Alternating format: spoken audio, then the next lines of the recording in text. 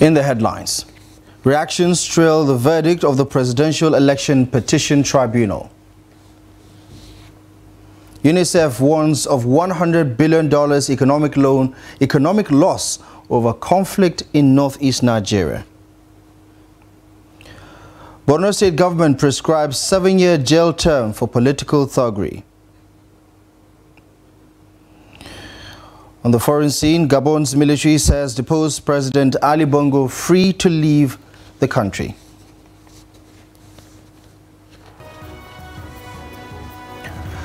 Hello there, good afternoon and welcome to the news update on Trust TV. I'm Abdullahi Ahmed.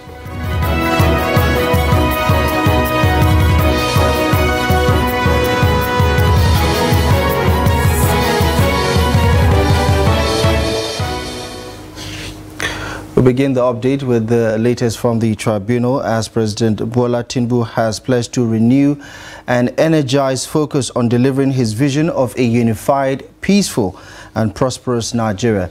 The president spoke on Wednesday in New Delhi while reacting to the judgment of the Presidential Election Petition Tribunal in Abuja. A visibly elated President Tinubu welcomed the verdict, indicating his preparedness to serve all Nigerians irrespective of political diversity, persuasions, faith and tribal inclinations. Here's Kende Amodu with the rest of the story.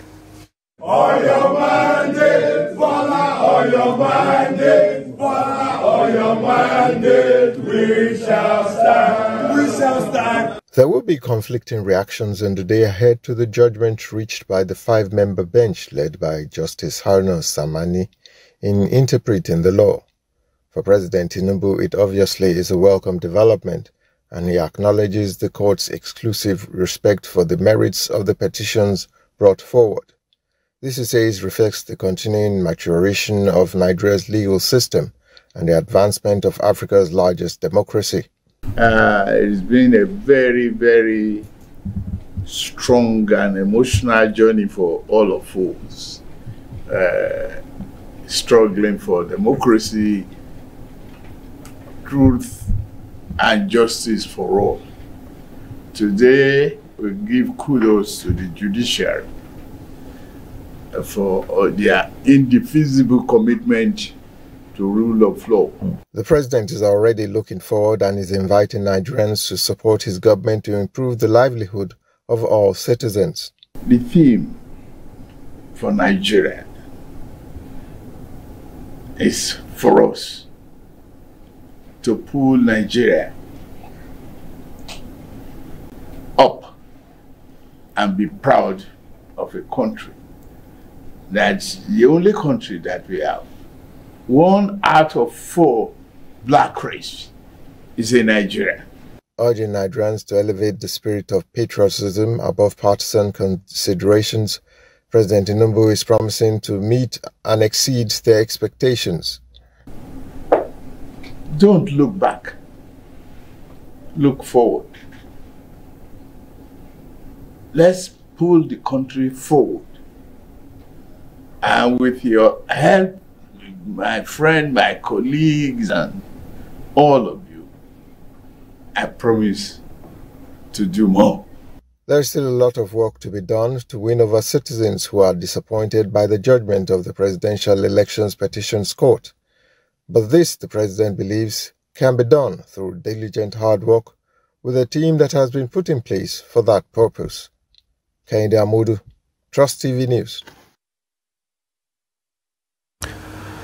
Well, staying with the reaction from the verdict of the Presidential Election Petitions Tribunal, Nigeria's Vice President Kashim Shettima and the National Chairman of the APC, Abdullahi Ganduje, have hailed the judgment of the Presidential Election Petitions Court.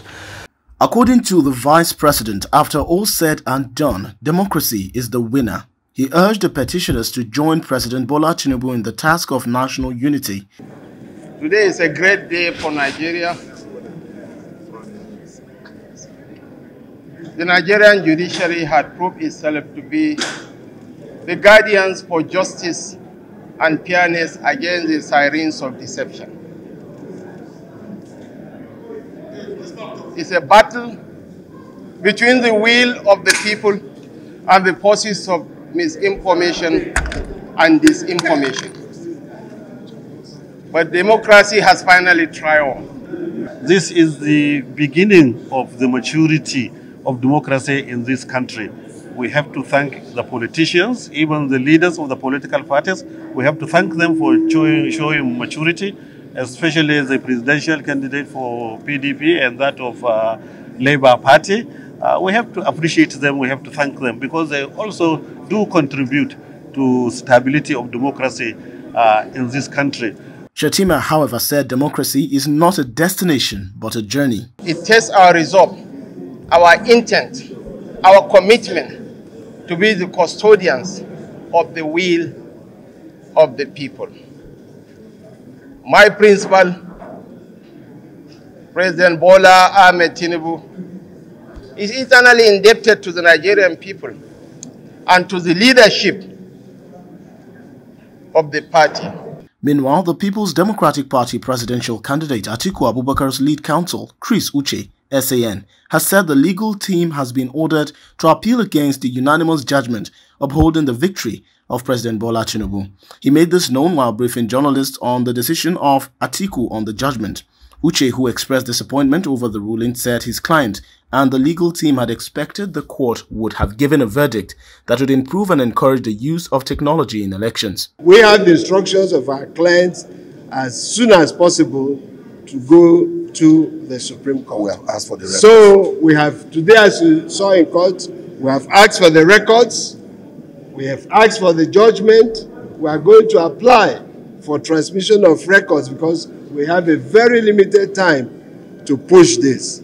So the struggle continues, and as it is said, it is not over until it is over. Well, the judgment has been delivered, but we have not received justice.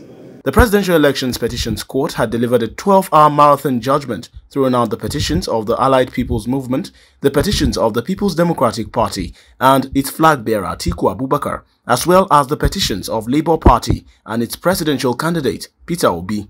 The tribunal dismissed the petitions of the three parties challenging the victory of President Bola Tinubu of the All Progressives Congress in the February 25, 2023 poll. The five-man panel, led by Justice Haruna Tsammani, did not only dismiss the consolidated petitions of the PDP, the APM and the Labour Party, the panel also clearly affirmed the victory of Tinubu in the presidential poll. Now, the Deputy President of the Nigerian Senate, Barrow Jibril, has hailed the judgment of the Presidential Election Petition Tribunal, affirming the victory of President Bola Ahmed Tinubu. Barrow, in a statement by a Special Advisor on Media and Publicity, Ismail Mudassir, says the judgment of the tribunal has reaffirmed the choice of Nigerians on President Bola Ahmed Tinubu. The five-member tribunal panel, chaired by Justice Haruna Tsammani, had on Wednesday upheld the election of President Tinubu. While urging all the parties to accept the outcome of the tribunal, the Deputy Senate President says Nigerians, irrespective of party differences, need to team up with the present administration to address the challenges facing the country. He reiterated the commitment of the Parliament to come up with legislation to support the various initiatives of the executive in line with the renewed hope agenda of President Bola Ahmed Tinubu. Meanwhile, the Labour Party has rejected the judgment of the Presidential Election Petitions Court in the party's petition challenging the electoral victory of President Bola Ahmed Tinubu of the All Progressive Congress in the February 25th presidential poll 2023. In a statement after the verdict of the tribunal on Wednesday, Labour Party's National Publicity Secretary Obiora Ifor says justice was not served in the petitions of the party against the APC and President Bola Ahmed Tinubu. The statement also says the Labour Party will make its next move known upon consultations with its lawyers after receiving the certified true copy of the judgments. Now, the party says the judgment of the court, quote, did not reflect the law and the desire of the people.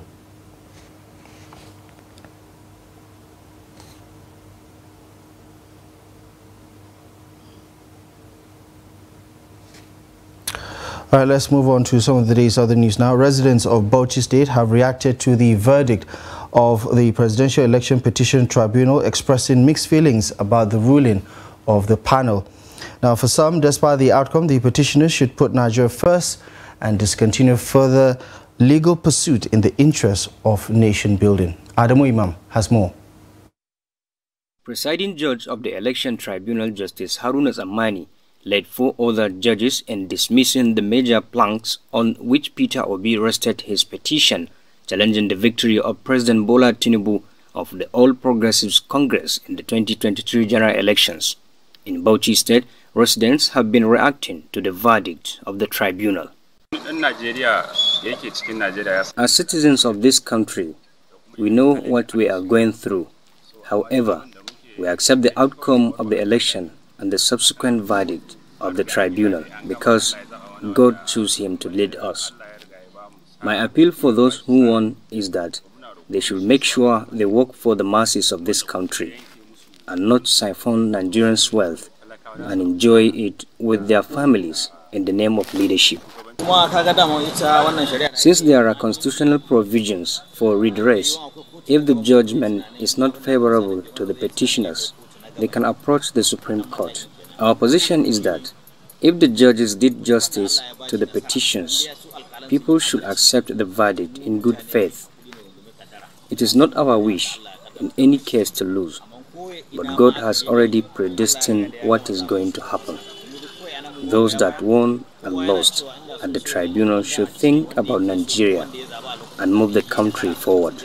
Let everybody go back and exercise more, because the fact we have not lost hope. We are coming back. In fact, we'll win the battle. At least before 3 years now, we'll enter under election.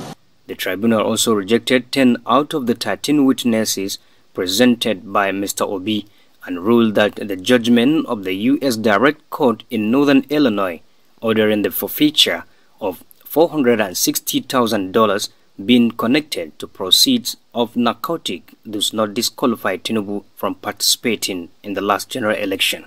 Samani stressed that the judgment was not given in a criminal case, adding that the decision does not amount to conviction as envisaged under the Nigerian Constitution.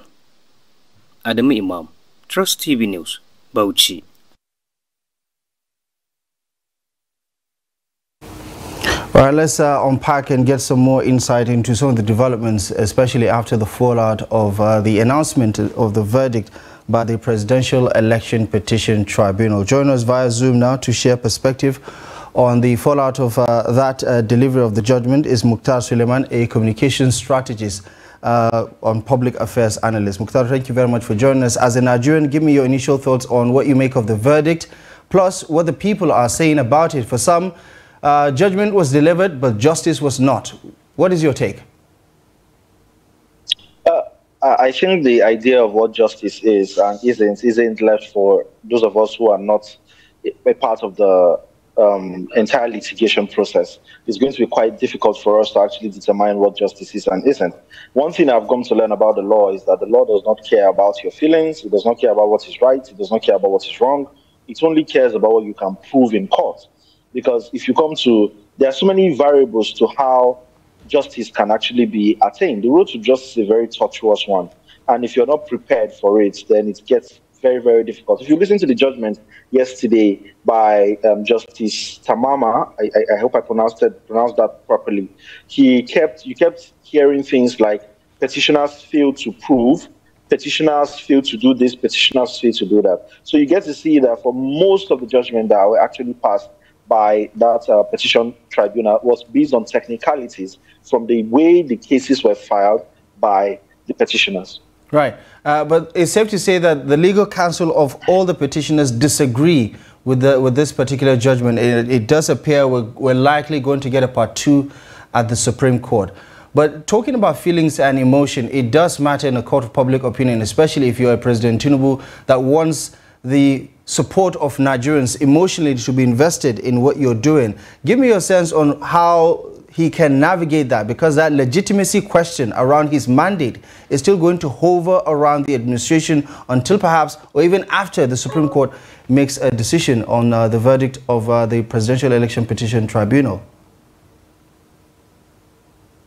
I think it is very clear from the results that INEC rolled out that President Bola Ahmed Tinubu did not get the majority votes. You see the split votes between Atiku, former Vice President Atiku, and Peter Obi himself. You get to see that their combined vote is way higher. It's about 4 million votes higher than what President Bola Ahmed Tinubu won the election with by. So it is obvious that he did not get the majority votes of the country. That is not even a matter to deal here. But the question is which candidate got the highest votes among others. So that is what we're actually counting. So the president has that to contend with, that the general public, most of the general public that voted did not actually vote for him. They either voted for Atiku or they voted for Peter Obi. So he has to live with that expectation and see how he can prove us right that the mandate that has been given to him by the 8 million votes he accrued during the general election is something that will be worth it, because he has actually said it times that number that irrespective of your political leaning or your political ideology, I am here to serve the Nigeria as a collective country. And we're seeing how he's actually going to do that as time goes on. Do you think the televised nature of the delivery of that judgment does anything to pacify Nigerians to understand that, because a lot of people really think that this is all premeditated. In fact, we've had several accusations and allegations that the judgment was written weeks ago, even though that has been debunked at several levels. But you get the feeling that many Nigerians think that this was mission impossible in the first place, that the tribunal itself couldn't have gone against the grain to give a different verdict. But do you think that the televised nature of the judgment being delivered to Nigerians for 13 hours or so would have pacified Nigerians to understand where at least these justices are coming from?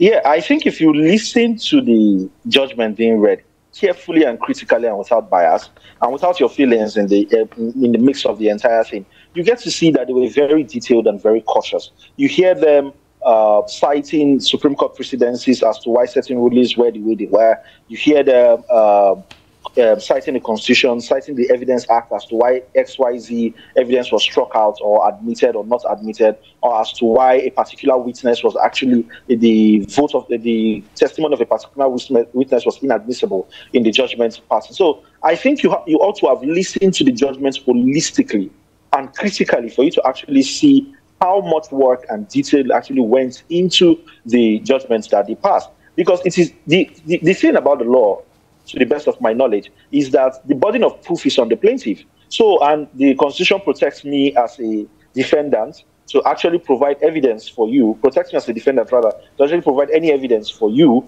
to actually make your case. Like one of the justices said, you don't expect the courts to go and accumulate evidences for you. It is something you have to do by yourself. I think the petitioners just failed in terms of how, in certain basic technicalities, that it made their case very, very null. So it makes it very difficult for them to put up a very strong fight at the petition tribunal. So I hope that that can change if they go to the Supreme Court. Perhaps they might have learned from the activities of this particular, the appeal court, as the case may be. Perhaps they might have learned a thing or two. I don't know if they will be allowed to introduce new evidences and introduce new witnesses at the Supreme Court. I don't know if there will be a day-to-day litigation, or if the Supreme Court would have to review the judgment by the Court of Appeal and see if there are any lapses or any violations that will require for them to reopen the case to more litigation. I do believe that reviewing that judgment is a significant part of what the Supreme Court has to do going forward, should the petitioners decide to take the next line of action. But Mukhtar Suleiman, communication expert and public affairs analyst, thank you very much for your insight. We do appreciate you very much for sparing the time. Thank you for joining us on the News Update. Thank you so much for having me. Right, moving on to some of the day's other news now. A new study by the United Nations Children's Fund, UNICEF, has revealed that as of 2021, the Nigerian economy was 2.5% smaller than it would have been without the conflict, equating to a cumulative loss of approximately $100 billion over the last 13 years in northeast Nigeria. Now, it also revealed that over 2 million people currently remain displaced, while around 1 million children had missed school due to the armed conflict in the northeast. Now, the study detailed the devastating economic impact of the ongoing conflict in northeast Nigeria. It also illustrated how violence and grave violations against children have led to a dire economic downturn affecting not just the conflicted region, but the entire country as a whole. Speaking on the report, the UNICEF representative in Nigeria, Christine Mundiate, says data collected brings a harrowing reality into sharp focus, as the findings are not merely a localized issue, since the economic and social repercussions of the conflict are felt nationwide and beyond. She called for swift and unified action to end the conflict, adding that the time to act is now.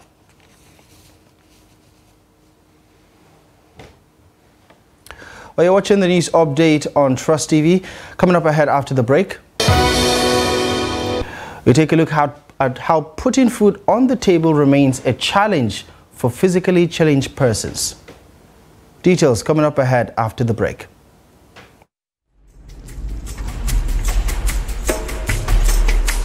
We don't have the know-how of exporting these yams to other countries. So the highest point we go is Port Harcourt and sometimes Warri.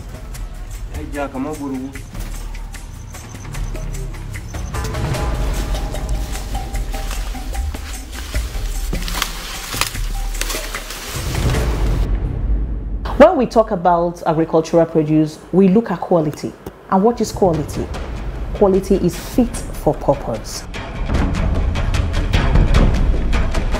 Getting to the port was difficult because your container can be on the queue for over 30 days. Imagine if you are having sesame or hibiscus for 30 days locked inside a container.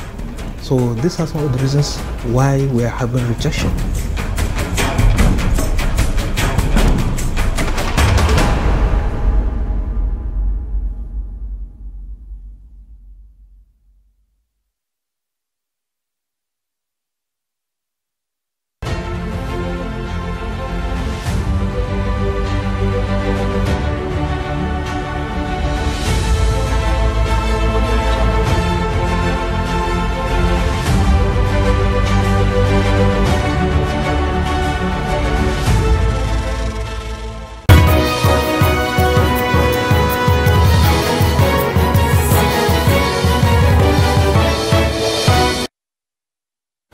Welcome back to the news. Here's a quick reminder of our top stories at this hour. Reaction continues to trail the Presidential Election Petition Tribunal's verdict. UNICEF warns of $100 billion economic loss over conflict in northeast Nigeria. Now, the Borno State Governor, Babagana Zulum, has assented the State Criminal Justice Administration Law 2023 amended bill that prescribes a 7-year prison term for anyone guilty of political thuggery in the state. The governor assented to the bill alongside 8 other bills passed by the State House of Assembly at the Government House on Wednesday in Maiduguri. Zulum said it was a proactive measure taken to curtail the increase in the number of reported cases of rape and political thuggery across Borno State. He noted that within the last 4 years, the executive had sent over 80 bills to both the 9th and 10th State Assembly. Zulum commended the State Assembly for the cordial working relationship accorded him as governor of the state.